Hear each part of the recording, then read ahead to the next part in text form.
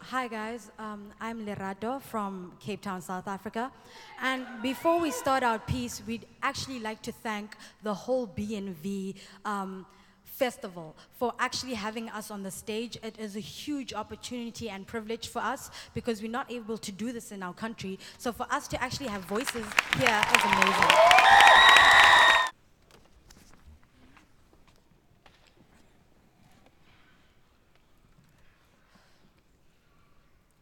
They say the battlefield sometimes resembles heaven.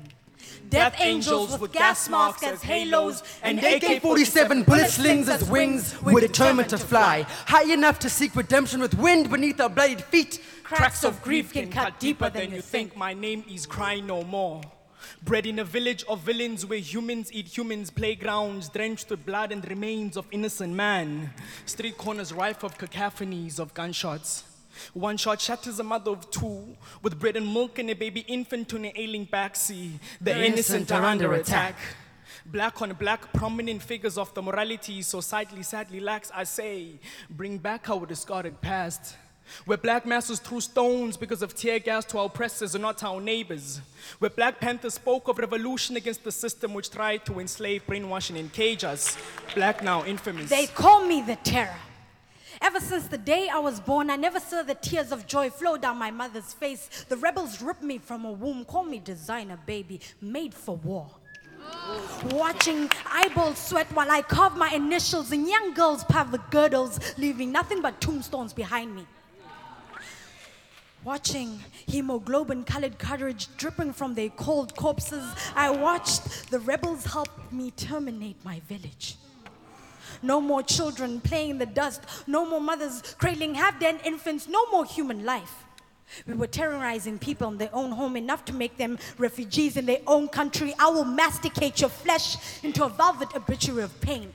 Beg me not to unwind your spine into an unapologetic rifle for rebel victories. Beg me not to crack your neck into a ricochet bullet for African symphonies.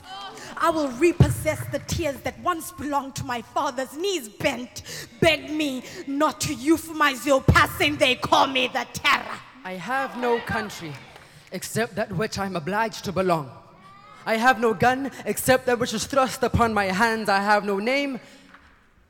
I have no name.